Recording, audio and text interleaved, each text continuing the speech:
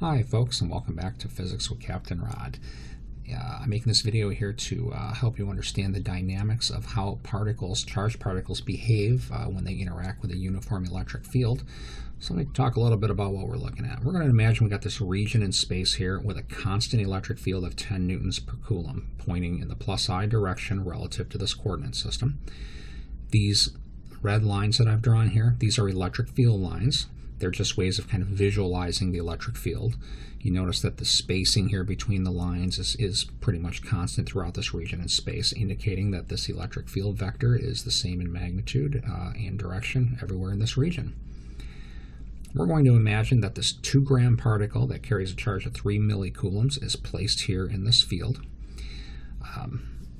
Now, for the sake of this example, I want to just talk about how the electric field interacts with this particle only. So imagine this is like a tabletop or something, and the gravitational force maybe points down into the screen, but there's a normal force supporting this, acting up out of the screen, if you will, and the net force is 0. We're also going to ignore any frictional forces or any other types of effects.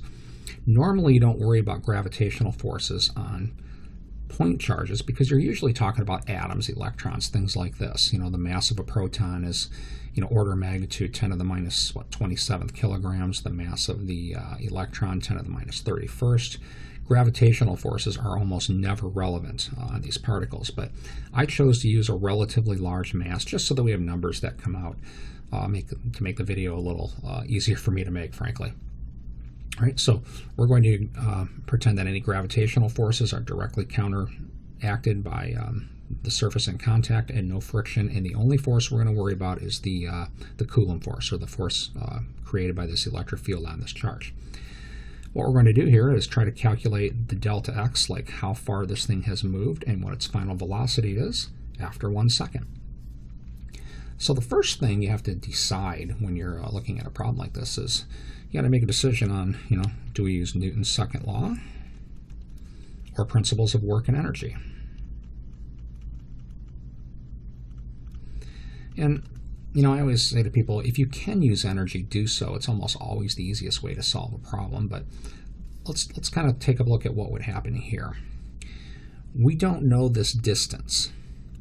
So it's going to be difficult, we're not going to be able to calculate the work done on this particle between positions 1 and 2 here, or the initial and final position, whatever you want to call them.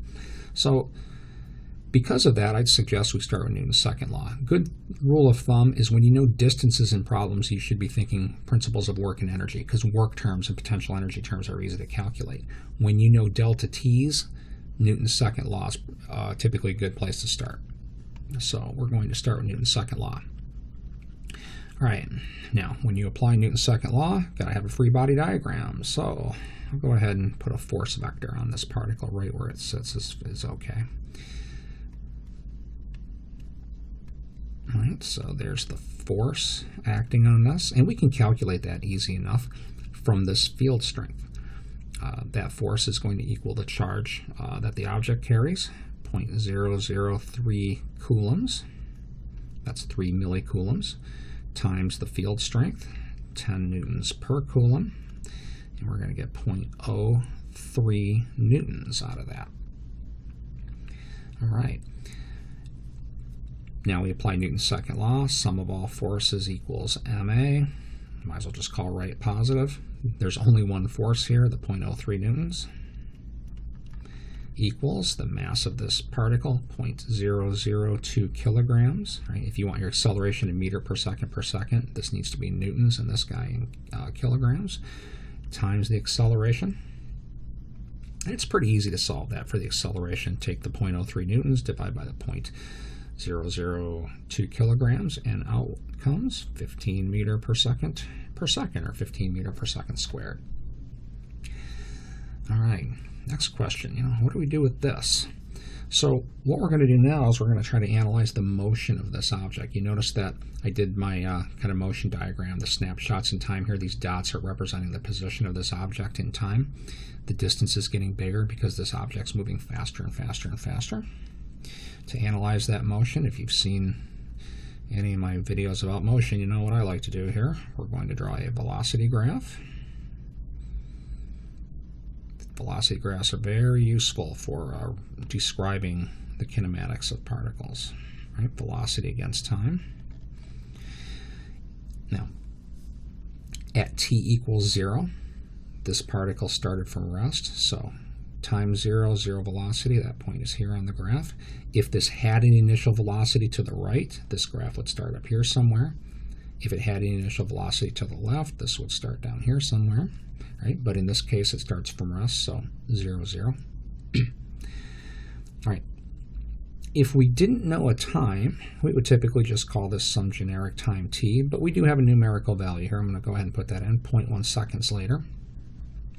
What we don't know is how fast it's moving, but we do know it's going to be moving to the right at some speed here, so I'm just going to put this on the graph, 0.1 and some velocity. Let's see, I called that v final, so we'll do this. Now, we want our picture to be consistent here, I guess. If I called it v final here and here, let me go back and change this to a v final. That's a little detail, but I like things to match up very nicely. Could have also just changed this to a v2 and this to a v2, but we want these to all be the same. We're looking for v final in our picture, v final in our graph. Now, $1 million question is, how do these connect? And take a look at our force.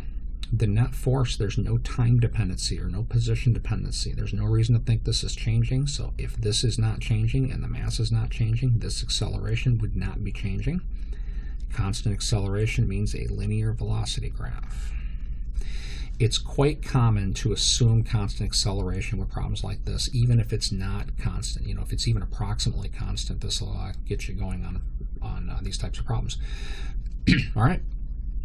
And the question is, what do we do with this graph, right? Well, we use concepts of slope and area. Let's start with a slope.